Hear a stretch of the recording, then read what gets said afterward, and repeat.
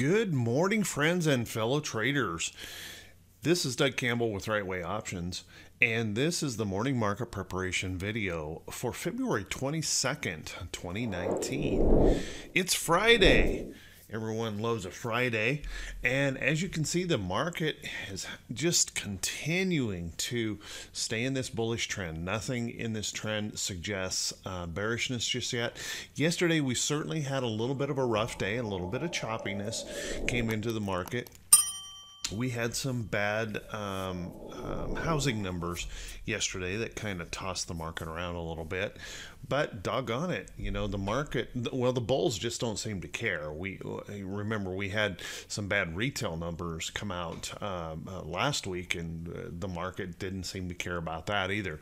So we have a really strong trend going on here, and we are looking at a gap up open this morning of more than triple digits, more than 100 points in this gap up this morning on the Dow. So it's possible that we could cap 9 straight weeks if we take a weekly look here. Here's a weekly chart of the diamonds.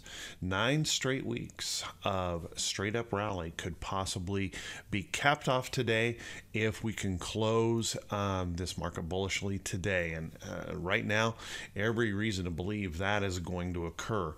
There was the futures were a little bit kind of in the doldrums last night after yesterday's price action, but then a report came out that U.S.-China trade deal may be getting closer. Really didn't have any details in it, which was, you know, I don't know, there wasn't much in that report, but that certainly inspired the futures last night to really start to rally. Late last night, around midnight, my time, started to rally really strongly, and they're holding that this morning. So if we take a look at the chart, we still have to respect price resistance. As you can see, we have a price resistance right in here. And as of this morning, even the gap up is not going to break through that resistance this morning. If it does happen to break, keep in mind we do have another resistance level. And by the way, it's not an odd pattern to see a resistance level in a chart. Let me just draw this out. To have a resistance level in a chart, see the price pop up through that resistance level, okay, and then experience a little bit of struggle up here.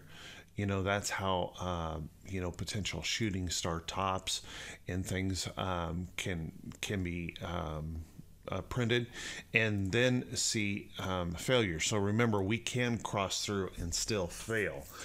Just keep that in mind. And here's a great example right here of that very thing, where we cross through that resistance level but are unable to hold on to that resistance level for the failure. So kind of keep that in mind. We have climbed over 4,200 points here in the Dow in 9 weeks. So a little rest or pullback would not be a surprise.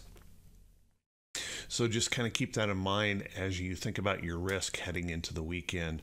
I know I, for fact, will be probably not probably. I will, if the opportunity arises in the positions that I hold, to take profits on a Friday morning gap up heading into a weekend.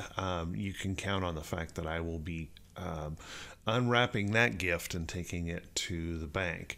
So that's kind of my plan today, rather than chasing any stocks so late here in the rally. Let's take a look at the SPY real quick. SPY holding up very, very well. Again, little back and forth there yesterday, but nothing to really be concerned about at all. The trend is still up, and you can see this morning we are gapping up this morning. We are still well below this resistance level up here, this kind of heavy-duty triple top resistance level up here. But the bulls are in control. Anything is possible here. And we could see an attack of that resistance level without question.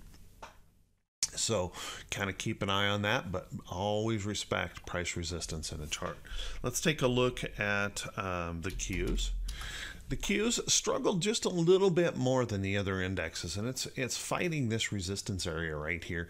And as you can see, the Qs are looking for a gap up open this morning as well. Some bullishness coming in to that, so we'll want to watch this resistance level right here. If we happen to pop on through there, keep in mind we still have that potential. We can break through those resistance levels and come right back down. So respect these resistance levels in the chart as we move up toward those prices. Let's take a look at IWM. IWM faltered but very little yesterday, just really didn't care all that much, and really the trade deal doesn't affect too many of the stocks here in IWM. They're the majority of them, the vast majority would be completely domestic companies. So they have been able to rally really strongly. Once again, I just think we're extended here in this chart, and we're wanting to just kind of focus in on these resistance levels and make sure you're not chasing too late into a rally. Let's take a look at the VIX. The VIX showed us a little bit of rally yesterday, trying to pick up, not much. We had just a little bit of fear creeping in. There at one point when the housing numbers came out, and we had a strong move down, and that fear started to perk up. But once again, those bulls fighting back have defended that really, really well. So really not much coming in here in the way of fear, but something we always want to pay attention to if that fear does start to creep up, if we see some sales. Now, I want to remind everyone of what we want to look for in a chart before the market open here. Remember, a gap up open, as we approach a resistance level, a gap up open, we want to make sure that we see buyers that actually support that price. I'm going to go to a 15-minute chart, and what I'm talking about in here is I don't want to see a gap up open that looks like this. We gap up, and then we immediately begin to see those sellers not supporting that gap, and we push back down. So we want to be careful about chasing a morning gap. What we want to see in a chart is we want to see something like this.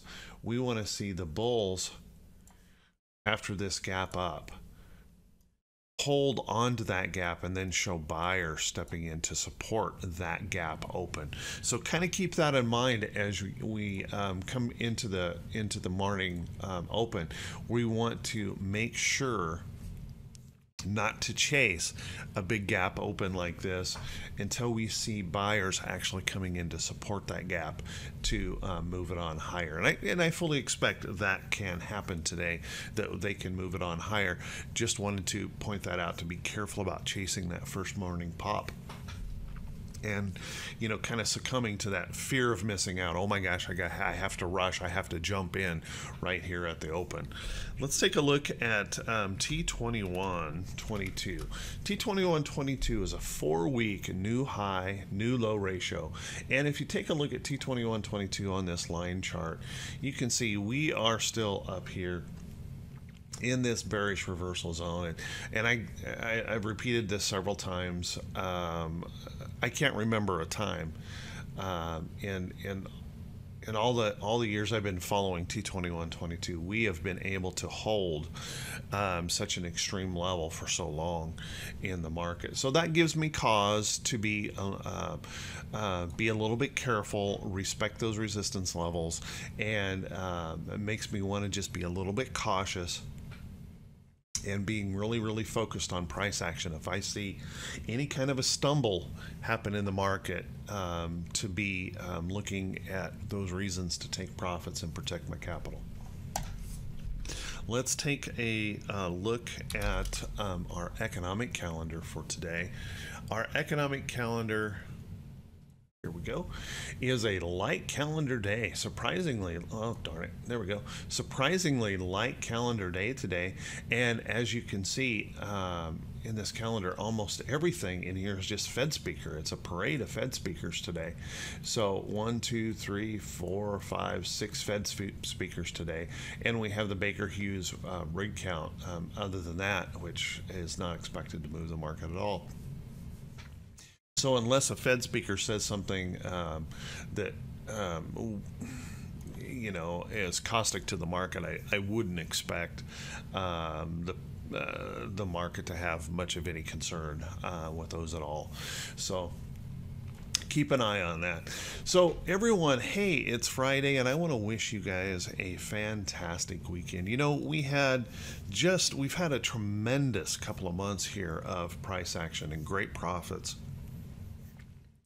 So I want to wish you all another great day in the market. Remember to take some of those profits. Remember, don't let greed get in the way of taking those profits.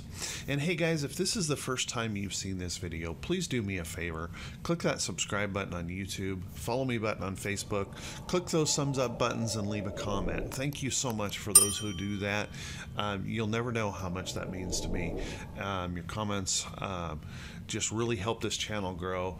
And the whole idea behind this channel is just traders helping traders, and that preparation for the day I think is very, very important. So if you agree, please feel free to share this video with anyone out there. Post it on Facebook, anything to help us transfer this information to more folks. Thank you everyone who does help in that effort. So let's take a look at some charts that may be of interest and things you might want to start focusing on for your watch list, maybe for next week. I got to tell you, NVIDIA is really starting to interest me here. It had a good earnings report. It's still in this bottoming pattern, as you can see here. And if we look at our moving averages, we've crossed above that 50-day moving average. All of our shorter term moving averages have crossed up that 50, providing a nice little moving average squeeze area here. And even though it pulled back yesterday, I've got some interest here in NVIDIA and possibly an opportunity to take this trade higher. Clearly, there's certain resistance levels in this chart that we have to respect and pay attention to, but NVIDIA is looking pretty darn good, and that rounded bottom breakout pattern that I like to trade is really starting to show nicely here, and something I want to kind of keep an eye on. So what I've done is I've placed an alert here on the chart. If that can pop up through there, I will certainly be looking at NVIDIA for a possible trade. Like the chart a lot. Take a look at BBBY. BBBY breaking a long-term downtrend here, as you can see, popping up through this long-term downtrend, moving through that area, and then resting, pulling back, holding on to its trend. So as this moves over closer to its trend, I want to watch this for the potential of that follow through and a move on up to test the next resistance levels.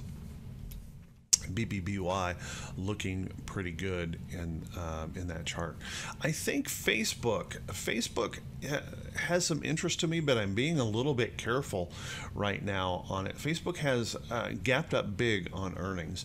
This is a very, very controlled pullback. As you can see, it's just almost systematic in this pullback. If that can continue to slide across here, holding on to this price support, I would be a little bit interested in Facebook if it starts to pop up from here. So it's one for the list. It's not ready yet.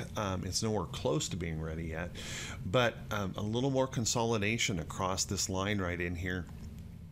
If that holds, the longer that holds, the better this chart starts to form up for me, and I will be watching for a potential entry off of that price support. So I like that chart as well. CLF, I've mentioned this one a couple of times. CLF had this nice rally, strong rally, and this pullback. This is a pattern, by the way, guys, just for a little price action education here.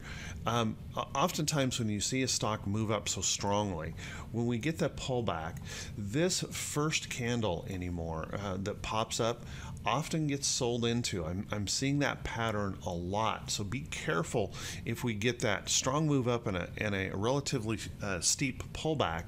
That first candle can often be a signal of entry, but also often get sold into, and particularly if it is still away from its bigger trend. So we still have this opportunity that CLF could slide sideways over toward this trend before it moves. Now, here's the good thing about this pattern. If you happen to jump and enter on that first candle, keep in mind they tend to hold the price support. So even though it may pull back and you may have to suffer a little bit of a consolidation still, a little bit of sliding sideways, hopefully they'll continue to hold that price support where you would normally place that stop. It's a pattern that I've been seeing a lot lately, particularly after stock has made a pretty significantly strong move to the upside. So CLF is one to pay attention to and one I really like. I'm still staying pretty focused here on Apple. Apple sliding in this really tight consolidation, waiting for a possible entry here on Apple.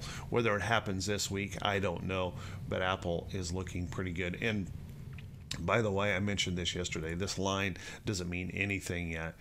Current trend in this chart is right here. So Apple could slide all the way over. I placed this line trying to look for a new entry into that, or a new trajectory of that trend, but so far nothing there. There is your trend, and we could slide all the way over to that trend before it goes.